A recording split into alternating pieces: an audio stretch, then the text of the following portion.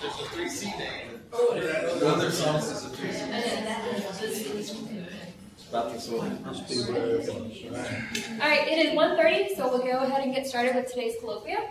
So our colloquia today is going to be given by Will Armentrout, who is our local postdoc. He did his undergrad at the Westminster College in Pennsylvania, where he got his Bachelor's of Science back in 2012. After graduating from college, he went to West Virginia University, where he got his Master's of Science in 2014, and then he defended his PhD thesis in 2018, and has been at the Green Bank Observatory as a postdoc for the past year. So please join me in welcoming Will. Thank you all for coming out this afternoon. Now, many of you have heard bits and pieces of my research before, largely built on the back of the GBT, but I don't know that anyone has seen the full arc of the research yet, so I'm happy to be able to talk with you about that today. Now, as a teaser, we do have some GBT data up on this title slide here, using the Argus receiver to look at molecular gas in the far outskirts of the Milky Way. So that's sort of where we're building up through in this talk, but we will start at large-scale views of how people have tried to understand the structure of the galaxy for the past 400 years, right up to how we're trying to do it today with instruments like the GBT. So some of my collaborators are pointed on this room, including Dave, who has been very helpful with all of the Argus work, and my advisor at WVU, Lauren Anderson. Here's a little bit of what our journey will be today. So introduction to what H2 regions are and galactic structure as they are able to probe, through some of our current work on Milky Way star formation, eventually building up to these studies of molecular gas, and a few pitches for what could be my work over the next 5+ years using the GBT and other instruments. So before we go into these objects called H2 regions, I wanted to point out the first map of the Milky Way. So this was made by another William, a fellow named William Herschel, back in 1785 using optical star counts. So what Herschel would do on his huge refractor telescope was go out and look at different points of the sky, just count up how many stars he could see in that direction. He assumed if he counted up more stars, that the galaxy went further in that direction. And so something like in this direction, there were a lot of stars, and so he assumed that it went further in that direction. A problem is here that he was using optical light and optical stars to try to trace galactic structure. And being here in Green Bank, we know that really optical light is very affected by interstellar gas and dust, and so he was really just getting a very local view of what the Milky Way looks like. Any estimates of what this feature here is, this big dark patch in his map? It was a dust lane, actually. So there was dust passing in front of these stars that was blocking light, so his idea was, okay, it must not go out that far in that direction. Had he had a radio telescope, he could have seen straight through that and been able to probe further away structures in the Milky Way. To me, this sort of looks like an amoeba or a duckbill. So people have been thinking about what the structure of our galaxy is for hundreds of years. And this is still, to some extent, an unsolved problem. We're still able to refine galactic structural details to this day. One of the main tracers for this is a class of objects called H2 regions. H here stands for hydrogen, 2 stands for singly ionized. So hydrogen has 1 proton and 1 electron. If you pop that electron off, you have singly ionized that hydrogen. And these H2 regions surround very high mass stars, something like 10 times to 100 times the mass of the sun. These high mass stars shoot out a lot of very hard radiation, very high energy photons, and that's what's able to do this ionization of the interstellar H1 surrounding the stars. Now these are so luminous that they can be seen across the entire galactic disk from mid-infrared wavelengths through radio, so they're some of the brightest objects we have to trace out different areas in the Milky Way. We also typically say that H2 regions are zero-age objects compared to the Milky Way. Galaxies live for sort of tens of billions of years. These high-mass stars only live for on order tens of millions of years. The higher mass star you get, the shorter its lifetime is.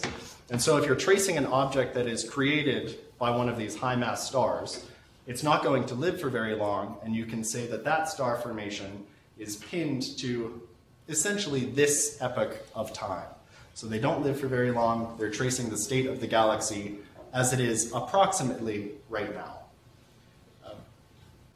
Many of these star formation regions also have associated molecular gas with them. Molecular gas really is the fuel for star formation. It's what contributes to building stars. And so many of these regions have relics of that fuel left around that are actively contributing to star formation in the regions. What's some of the expected emission that we should get from H2 regions? Well, here are some radio species.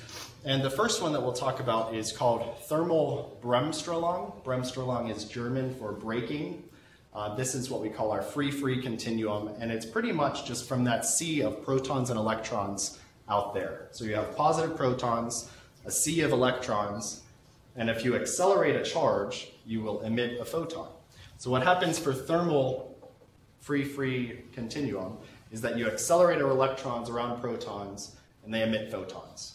You have this continuum of emission, and so that's what we're seeing through this free continuum. It's basically the glow of the plasma.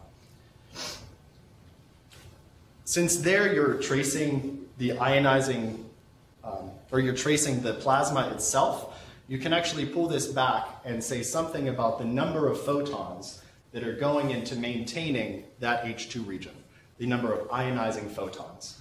Now, if you have more ionizing photons, you might expect that you also have higher mass stars or more high mass stars in the region.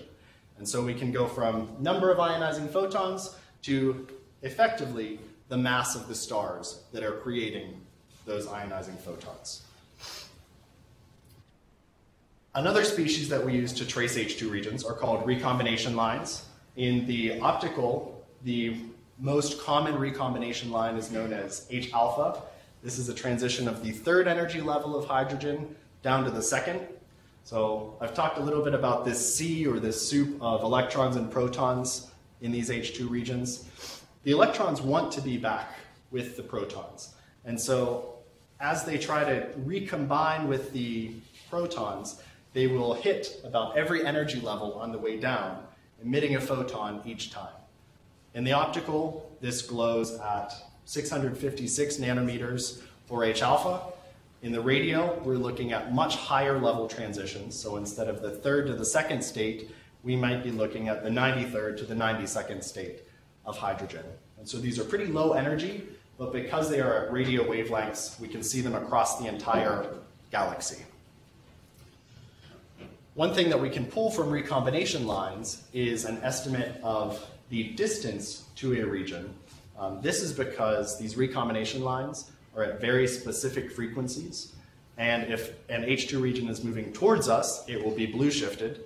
If it's moving away from us, it will be red shifted, so you can determine that shift in the line. And based on a model of how the galaxy rotates, you can estimate how far away that region is, based on how much it shifts.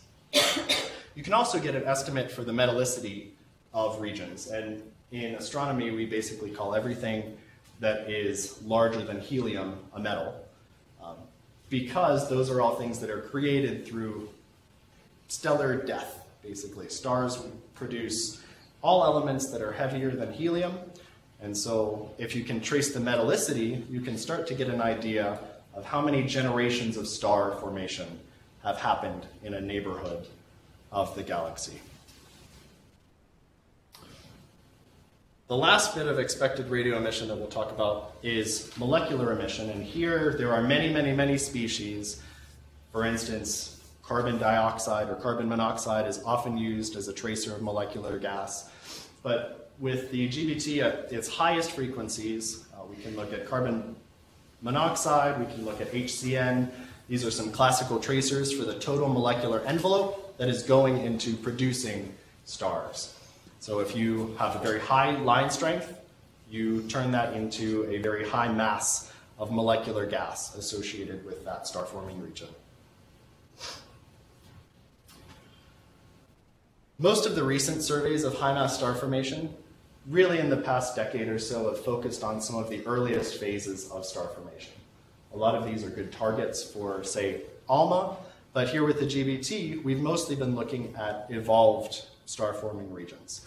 So these earlier phases are something like the RAMP survey is looking at ammonia, which is tracing some earlier phases of star formation. The RMS survey, Atlas Gal, these are all looking at shortly after the stars have been born. To date, though, we've cataloged on order 2,200 galactic H2 regions, but surveys of other galaxies suggest that these surveys really are not very complete yet.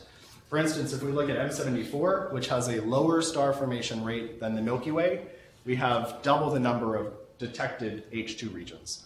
So it's forming stars at a slower rate, but yet we have more candidates for star formation in that galaxy than we have in our own Milky Way.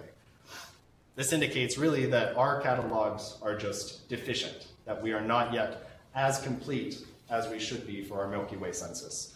So where are these missing H2 regions? That's sort of the backdrop for most of my work to date. Moving directly then into some of our ongoing surveys. So we've cataloged a large number of candidate and known H2 regions through what's called the WISE catalog of galactic H2 regions. We have 2,200 known H2 regions and another 6,000 or so candidates. These all look the same at infrared wavelengths. So this is a panel of images from the WISE satellite. WISE was put up by NASA in 2009. And every single one of these H2 regions has about the same characteristic infrared morphology. So they have this 22 micron core, which is shown in red. That's tracing the hot dust at the centers of these H2 regions, and really is tracing the high mass stars themselves. In green surrounding them, in 22 microns, we have this more diffuse 22 micron envelope. That's tracing what we call PA emission, or polycyclic aromatic hydrocarbons. And that's effectively the boundary between the H2 region and the ambient interstellar medium. So these PAs have been looked at associated with H2 regions for a while. Just as an aside, none of them have ever been detected individually until very recently with the GBT. This is some work that the astrochemistry groups have been working on. And you also can find PAs on stakes that you char in your grill. So basically it's sort of that burnt bits on your steak, and you really get it from evolved stars that are spitting dust out into the interstellar medium. So this is also why char marks can be carcinogenic, because PAs themselves are pretty carcinogenic. So, as an aside, don't eat a PA, I guess. Once we determine all of these candidates in the infrared, we'll then confirm with radio through many of those species that we talked about a couple slides ago, and largely with the Green Bank telescope. My early work in graduate school was working on what was called the H2 Region Discovery Survey, which used that large catalog and tuned to many of the candidates that we had, trying to determine if they were bona fide H2 regions through that recombination line emission. So this is the piece of the sky that we can see with the GBT. The sun is here, Galactic Center is there, so we can probe a little bit beyond the Galactic Center, and then through much of the outer galaxy. As I mentioned, most of this work was done with the GBT, but we also used Arecibo for a bit of it. And through this first survey, we detected 787 new H2 regions in the northern sky. The survey before this that had done the bulk of the work actually was done by Jay and some people here on site using the 140 foot, where he had doubled the known census of H2 regions with the 140 foot. We again doubled it with the GBT. One thing to point out here is that there is a large section of the sky that we just can't access here in the north. And so moving forward, we have some other surveys to make up that completeness.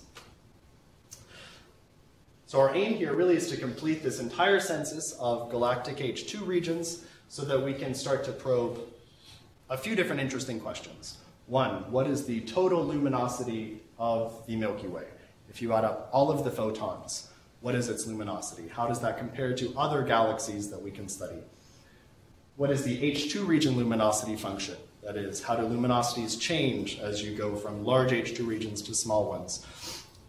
We can also look at the high mass star formation rate, that is, how quickly stars are being produced in the Milky Way, and in particular in different parts of the Milky Way, and look at star forming efficiency. How easily do we turn molecular gas into current generations of stars? And probably the most easy to visualize would be, how do we probe galactic structural details with these H2 regions? High mass stars are born really preferentially in spiral arms, and since we talked about them not living for very long, they don't have time to migrate out of those galactic structures before they die. So if we detect over densities of H2 regions, we can say that we're using those to trace out really the spiral structure or other structures in the Milky Way. Here is a view of what the Milky Way would look like if we zoomed above it and looked down. This is including all of our H2 region surveys up until about 2018. So the sun is in this red dot. The Galactic Center would be right there. And you can see that there are areas of the sky where we're not certain of distances. For instance, we don't assign any distances really in this direction. And you can see that the fourth quadrant, that you can only see from the south, really is not as complete as our more northern surveys. I'll ask you to squint a little bit, and maybe you can start to make out some spiral structure here. It's a little bit tenuous, but as we start to improve our surveys across the galaxy, we're hoping that more of those structures pop out, really turning an image like this into one of the more beautiful images of spiral structure that you expect whenever you think about what the Milky Way might look like. I won't talk much about this in here, but this is some population synthesis work that I've been working on. Basically, we've made a model of the Milky Way, including what structures we expect to be there in the distribution of H2 regions across the galaxy, so that we can estimate the total number of star-forming regions in the Milky Way. Some regions where we have current ongoing extensions of the H2 region discovery survey include, there's a new survey in the south using the Australia Telescope Compact Array. This is a 6-element interferometer in Narrabri, Australia, which is a couple hours northwest of Sydney.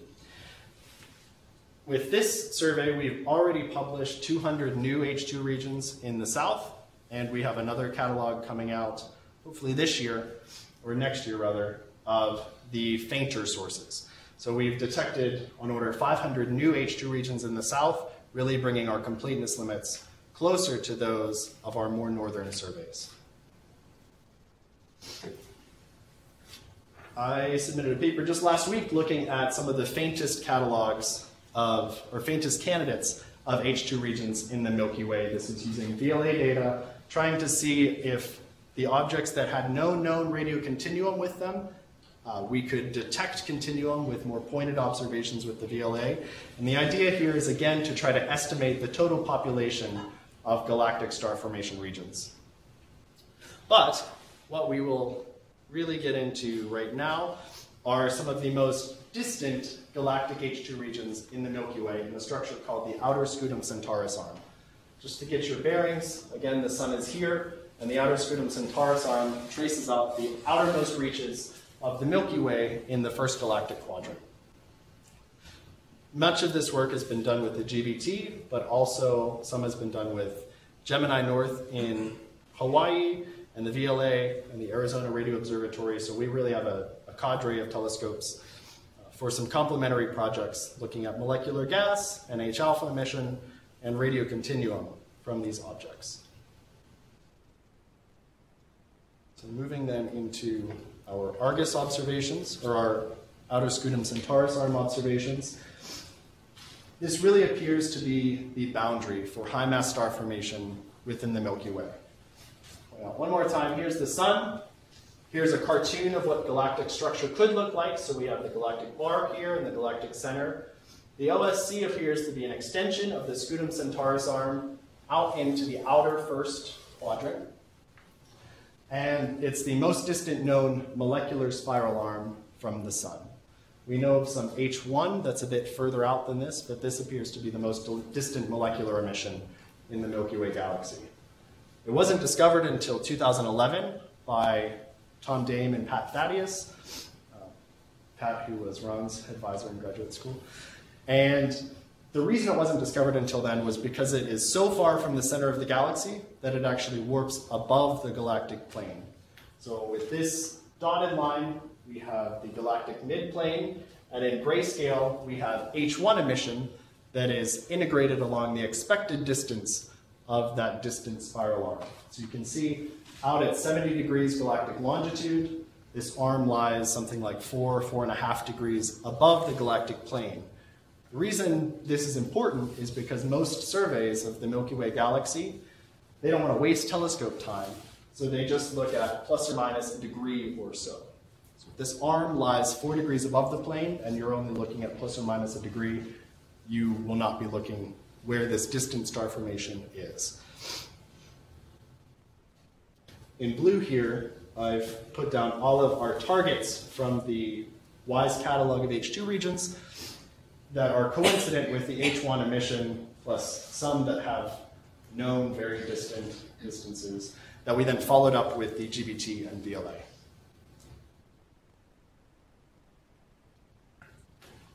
On this panel, we are looking into the galactic midplane. So we are in the Milky Way galaxy looking at the midplane.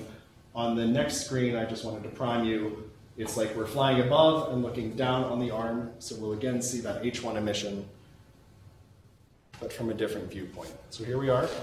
We have that integrated H1 emission. And you can see that we are detecting many, many very high mass objects out at huge distances from the sun.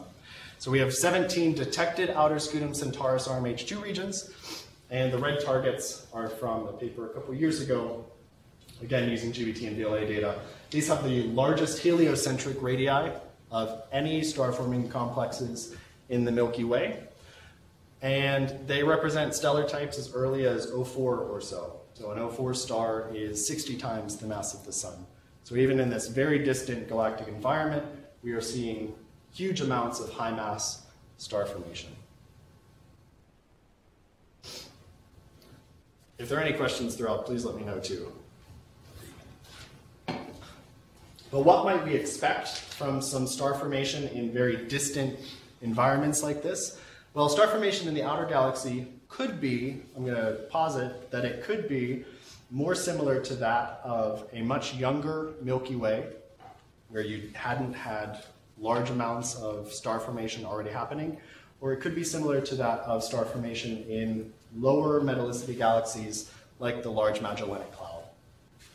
So out in the OSC, we have lower gas densities, we have lower metallicity environments. I'm pointing to a paper by Dana Balser here, where he traced the metallicity of H2 regions as you move out from the center of the galaxy, and there's this nice gradient, pretty linear actually, where it peaks at the Galactic Center, and at the distance of the OSC, metallicity is about 8.3 in this 12 plus log over H metric. 8.3 is about the metallicity of the Large Magellanic Cloud, too. So the idea here is that towards the center of the Milky Way and of other spiral-type galaxies, you've had many more generations of star formation. There's just more star formation activity happening. Stars produce metals, which are then reprocessed by new generations of stars. And so it makes sense that the metallicity would drop off as you move out from the center of a galaxy.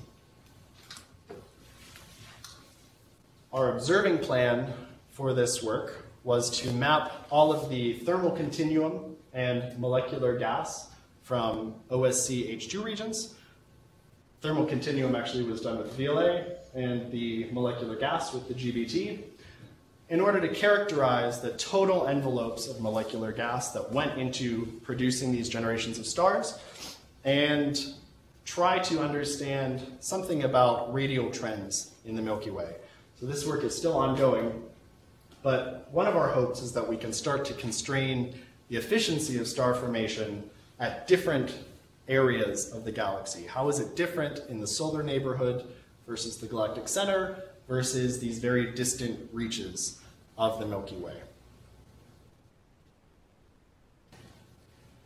This is exactly a slide that I have used in a couple talks this year to try to advertise the Argus array and some of the great science we can get. So we are all much more familiar with Argus than most people at conferences that Natalie and I would be chatting with. But the Argus array operates from 74 through 116 gigahertz. It has some important molecular lines in that region. And on the right side here, I have an example map from our observations where we tune to 13CO and also HCN and HCO+. HCN and HCO+ are tracing more of the dense gas, whereas 13CO is more diffuse gas. So from our objects, we detected the majority of them in 13CO. So the majority of these H2 regions still have lingering molecular gas associated with them. And then with the first round of dense gas tracers, we detected all of our objects to have that dense gas component from HCN and HCO+. On this slide, I show not just the 13CO, but all of the tracers that we have. So there are 3 different sources shown on this slide. Each source is reproduced twice so that I didn't have many levels of contours shown. So on the top, we have VLA data shown in this white or gray contours, 13CO in green, HCN in yellow, and HCO+ in red. So for this, I want to point out that we are seeing very high amounts of molecular gas, large masses of molecular gas reservoirs still attached to these H2 regions, up to, say, 10 to the 6 solar masses of total molecular gas. Of the dense component, we also have a lot of dense gas associated with them, something like up to 10 to the 5 solar masses of dense gas attached to these. So these are fairly large clouds associated with the H2 regions. And if we just take a ratio of the masses, the dense gas to total molecular gas ratios tend to be around 5%, which we'll see in another slide, is about what we would expect. That's pointing out all of those. One other thing that I want to point out, if we're on here, is that it's not uncommon to see offsets between, say, the thermal continuum and the molecular gas. You could expect that once star formation turns on, there's a lot of radiation being pumped out of these H2 regions from the high mass stars, and it can, to some extent, excavate the diffuse molecular gas. So you might expect the thermal continuum and molecular gas to be offset a bit. Here are 3 new sources that we're looking at. Again, same breakdown where the top row is VLA and CO. And this source is pretty similar to what we saw on the previous page, dense gas ratio of about 5%. But we'll see that for these 2 sources, we have much higher dense gas to total molecular gas ratios. Turns out that these 2 objects are our most actively star-forming regions. Oops. And so if we look at sort of the median value of the dense gas, it's all around 5%. These 2, on the next slide, we'll see are really very actively star-forming. They have high infrared luminosities. But if we just look at the 5% ones for now, some galactic surveys have suggested that that's about right for an average molecular cloud in the Milky Way. Battisti and Heyer found the typical dense gas fraction to be 7% for Milky Way clouds, and some studies of external galaxies saw that this dense gas fraction continues to decrease as you move further out from the center of the galaxy. So moving from 7% for an average cloud to 5% for a very distant outer cloud seems about right, but this is still a small sample, small number of statistics. On this axis now, we still have dense gas fraction for both of these plots, but on this plot, we're looking at the stellar masses in these regions, and on this plot, we're looking at the infrared luminosity or you could say we're looking at the star formation rate. So you can see that the objects that really do not lie on this 5% dense gas ratio tend to be the very most massive stellar components and highest infrared luminosity, highest star formation. Why is this? Well, I'd posit that the ionizing sources in these most active regions could be stripping away the diffuse molecular gas clouds, leaving some of those dense gas cores still intact. Another reason, which is seen in ultraluminous galaxies, is that that dense gas might not actually be tracing the dense gas. It might be excited by the very high energy photons being emitted from these regions. So you're selectively heating the HCN and not the 13CO that's tracing the more diffuse molecular gas. This has been seen, like I said, in other galaxies, but to my knowledge hasn't been seen in discrete clouds in the Milky Way. Here's sort of a classical plot of star formation rate versus the mass of clouds, where up here we have different types of galaxies. So these are high mass and also, or rather high mass and highly star forming. So these are entire galaxies. Whereas down here we have typical galactic clouds, and our survey agrees fairly well with these galactic clouds. Keep in mind that we are looking at very distant objects, and so we are probably also biased towards detecting slightly higher mass clouds anyways out there, just because lower mass clouds might be beneath our sensitivity limits. So that's my way to explain why there's this slight offset in the mass part of the plot. Now, to wrap up what we've talked about for this distant outer galaxy sample, star formation in the outer galaxy could be more similar to that of star formation in an earlier Milky Way or lower metallicity galaxies. It's also a good pattern for star formation on the outskirts of other galaxies, where things start to get very, very faint. And if you're looking at galaxies outside of the Milky Way, it's easier to map the interior regions of the galaxy than the lower star formation bits on the far outskirts. The OSC has been shown to have stellar types as early as 04, again 60 times the mass of the Sun, and pretty large compact areas of molecular gas. And again, we see this interesting trend where the dense gas ratio seems to be sitting at 5%, except for the most actively star-forming regions. So some future work here include trying to compare this to a representative intergalaxy sample, and potentially in the future, looking at more of our OSC targets with Argus dense gas observations. That takes me to the end of the Argus observations section. I've gone a little bit fast through that, but that means that we have lots of time for questions, and I'll spend a little bit longer on what could be some future work with the GBT and some existing data. So one bit that I haven't talked at all about is that Natalie and I, and Charles also, are involved with this Mustang II Galactic Plane Survey. It's called MGPS 90 for short, because MGPS was already taken as a survey name.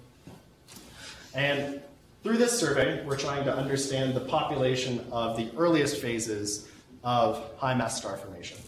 So we really expect there to be hundreds of new detections of hypercompact H2 regions that will pop out as little knots in the Mustang data. So just to run you through what you're looking at here, this is a Mustang field of the Galactic Center. And on the far left, we have Atlas Gal. On the far right, we have a VLA plane survey, galactic plane survey, at 20 centimeters. So this is L-band. And combining Mustang data with data from Atlas Gal or the VLA, we're able to pull out different species of gas that we're tracing. So if you scale this 20 centimeter emission up to the expected intensity at Argus, or at Mustang frequencies, and subtract this from the 3 millimeter, you pop out and have a dust map. If you do the same thing where you subtract this from the Mustang data, you have a map of the free continuum. So Mustang is an awesome instrument not only for detecting the SZ effect in distant galaxy clusters, but trying to make dust maps and free maps of the galactic plane. So this is a pilot project. There's a paper being published by Adam Ginsberg hopefully next year as the pilot data from this, and it is active in the proposal system, I believe. Another possible pitch for future work involves characterizing the molecular outer disks of star formation regions in nearby galaxies. So this would be using Argus 144, I'm saying. We could also use Argus current generation, but it would be a significant investment in time. So with the Degas project, you can see on the right side, this is a project being led by Amanda Kepley that Dave has been involved in, and they are mapping the interior 2x2 arc minutes of many external galaxies to try to look at the molecular gas distribution among those galaxies. You can see in general, 2x2 arc minutes for these near galaxy sources is not really tracing the outskirts of the disk, so you're getting great information of what's in the interior regions of the galaxies, but not really anything beyond that. So I think there are some natural collaborations to be built with extragalactic astronomers, not just using GBT data, but there are very similar surveys using ALMA and the 30-meter telescope at IRAM that are all kind of looking at the same things, but with lower sensitivity in general than the GBT at these frequencies. So the collaboration with the Degas survey would be mostly in extending that survey, and collaboration with the other PIs, for instance, Frank Beguil working on the Empire survey with IRAM, would be deeper looks also to higher or larger extents in their samples. Some work that is using existing data includes estimating the total number of galactic H2 regions through some population synthesis modeling. We gave a little teaser for this earlier, but we built a Milky Way model, including galactic structure, and all of the knowledge we have from current generations of H2 region surveys with the GBT and other telescopes. And the punchline here is that from these population synthesis models, we expect that the Milky Way has about 10,000 galactic H2 regions. Up until this point, we've confirmed about 2,200 of those, largely the brightest 2,200. And so as we're pushing to lower and lower luminosities, we might be able to pick off more of those. I think it's probably not in the cards to have another HRDS where we're looking at thousands of candidates. But just being able to characterize what the total population should be is a valuable contribution, I think, to the star formation community.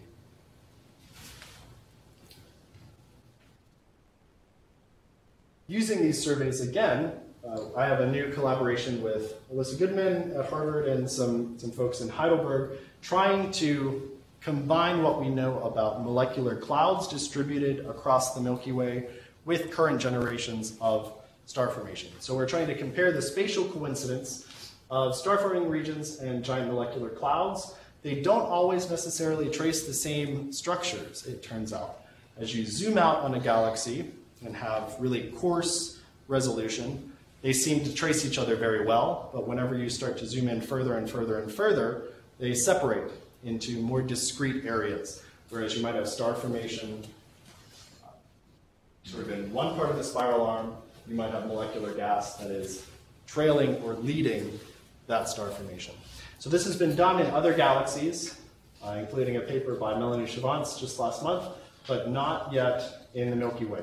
And it has implications for how we understand molecular cloud lifetimes, star formation in different galactic environments, and again, I think would be a valuable complement to some extragalactic surveys, but in our home galaxy, the Milky Way. So that's my story.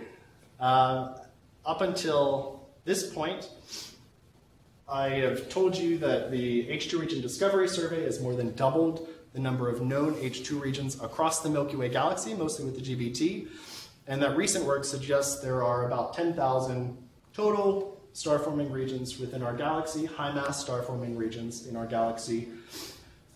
Also, that Argus allows us to easily map the molecular gas associated with evolved star-forming regions across the entire Milky Way. Here are the future work bits that I've talked about in these last couple slides, and on the right, I think that's the first picture that I took with the GBT back in 2014, film camera. Here's the most recent picture I took with the GBT, just 2 days ago. And I will happily take any questions you might have. Thank you.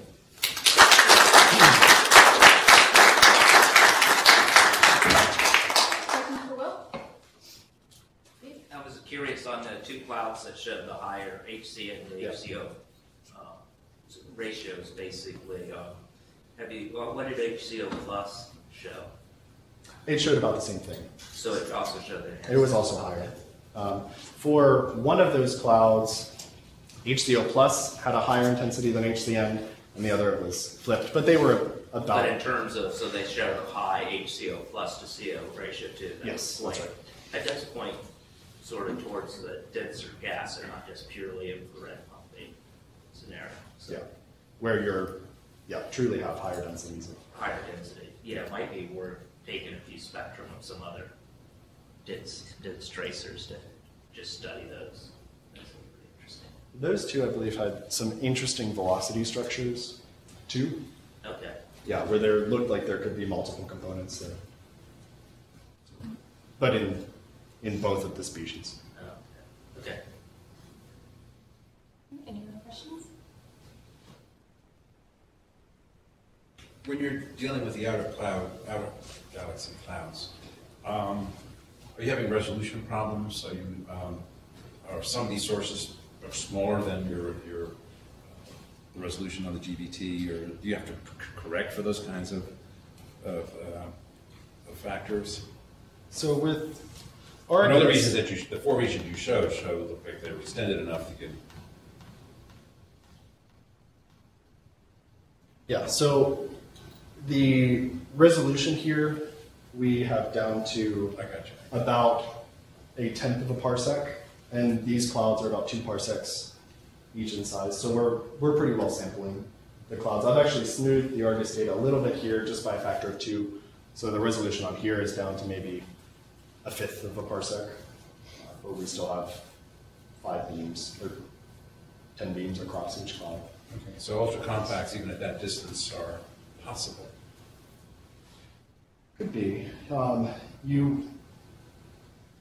don't know what an ultra compact region would look like with Argus. You would see molecular gas. Yeah, they would be right almost point lights with Mustang, right?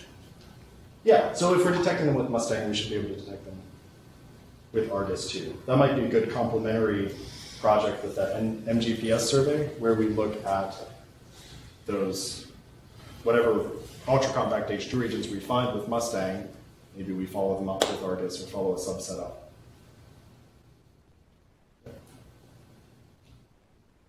At the beginning of your talk, you showed how something was missed because the arm, the spiral arm, was not in the galactic plane. I didn't quite understand that. Yeah, so the origin of the galactic warp isn't entirely understood, but normally we think of the galaxy as sort of pancake-shaped. But in one part, it warps above, and on the exact opposite side, it warps below. You can get that through a couple different mechanisms. One could be that you have interactions with other galaxies, basically makes a ripple, and you see this strange warping. I think what's more likely is that it's driven by the galactic bar. So, Just trying to find a cartoon here. So the Milky Way has a pretty strong galactic bar. That's this linear feature of star formation where the spiral arms come off the edges in general. They're not entirely perfectly coming off the edges of the bar.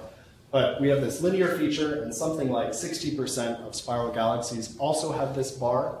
So it could be that the bar is driving instabilities in the disk and making that ripple. So whereas this arm bends above the plane, star formation over here actually bends below the plane. So this is something that Ron Allen thought that he could be sensitive to, where he's looking basically out in this region and potentially seeing some of the warp of the disk out there from last week's talk. Just to follow up out of curiosity, in terms of local group or where M31 is with respect to the OSC, you know the orientation of the Milky Way with respect to where M31 or where the other local group galaxies are on the outer part? Are you talking about warping? Yeah, I mean, because you say it's, but I think it's mostly due to the bar, but I was just curious. What's out in that direction? I don't think, in this direction of the bar, I'm not sure what's at those longitudes. M31 is a second quadrant object. Okay, I didn't know. Okay. And that would be dumb. Oh, you're talking about interactions driving the bar. I meant just local group interactions. I think what would be more likely would be sort of dwarf galaxy interactions. It could be driven by something larger. I think the prevailing thought is that it's a bar instability problem. So you gave some tantalizing byproducts of these surveys, one of which is things like the variation of X factors across the galaxy, density of star formed molecular gas across the galaxy, metallicities. I know you didn't have time to talk about all those things, right? Is the project making progress on those other topics as well, or are you sort of still collecting the data to get to the point where you can start to making advances on these other things? So on metallicity, yes, we've made a bit of progress on that. There's another paper published this year using the H2 region surveys, and we will again have another one probably within 2 years that's also incorporating all of the southern surveys. What these do is they mostly take line ratios and predict a metallicity for each H2 region that way. You have to have pretty strong ratios, though, to say much with certainty, and then they will try to interpolate across the rest of the galaxy. But if you are very incomplete in the southern hemisphere, for instance, it throws off your results. So you can say a lot about the first and second quadrants and not much about the third and fourth. That'll hopefully be fixed in the next So you're trying not only to do radial, you're also trying to do azimuthal? Yeah, Differences in metallicities. Okay. Yeah, and so you can see some features that might line up with spiral features, for instance, where you're seeing higher metallicity within spiral features, so at different longitudes, and not just moving out from the center of the galaxy. The X factor is a harder problem. So Alberto Bellato has been working a lot on X factor type stuff, and Tom Dane recently has been trying to understand the X factor of HCN. He thinks that our estimates basically have been historically off by a factor of 5 or so. There's actually a lot more HCN out there than we know of. So we'll see where that work goes in the future. He has a lot larger sample of molecular gas clouds across the galaxy though. Yeah, we're pushing towards now doing astrophysics with these large surveys, whereas it's been, to some extent, stamp collecting for the past decade, where we just want to find how many regions we have. Now we're starting to really push into the physics of galactic star formation.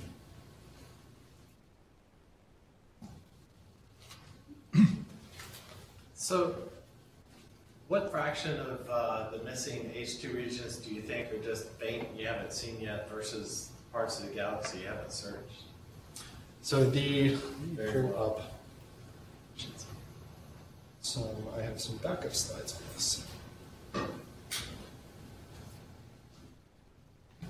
Let's see.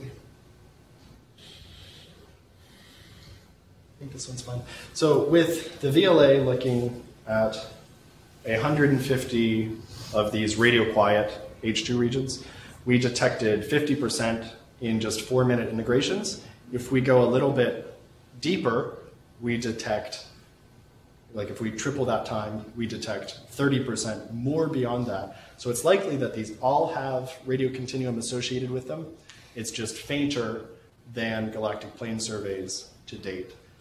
And so with these observations, we've sort of set a stellar type limit on the type of star that can produce an H2 region with the same characteristic infrared and radio morphology of around B2. So we're looking at something like 6 times the mass of the sun.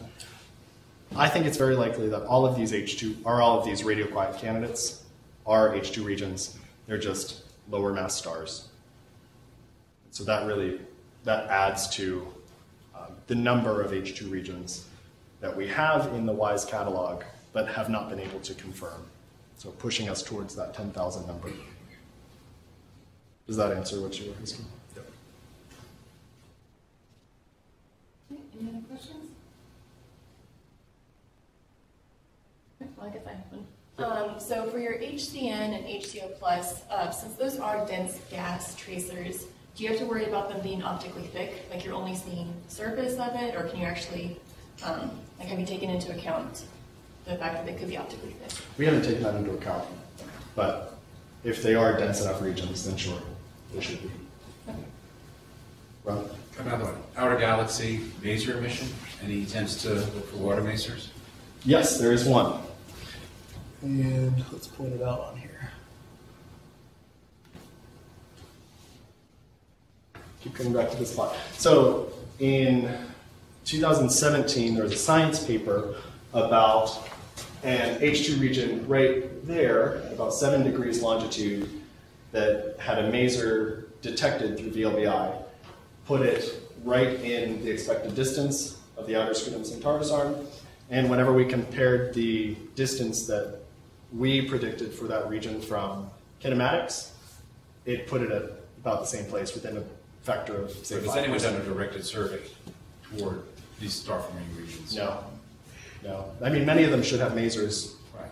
coincident with them, but we haven't done anything except for that one object that was detected. And so that's the most distant maser observation in the Milky Way, but probably not the most distant source, even in that arm.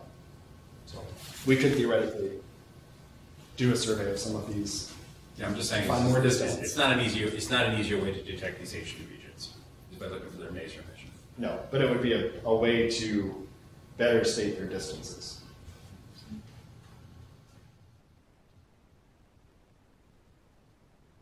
Other questions? Yeah, I think our speaker. All right, thank you.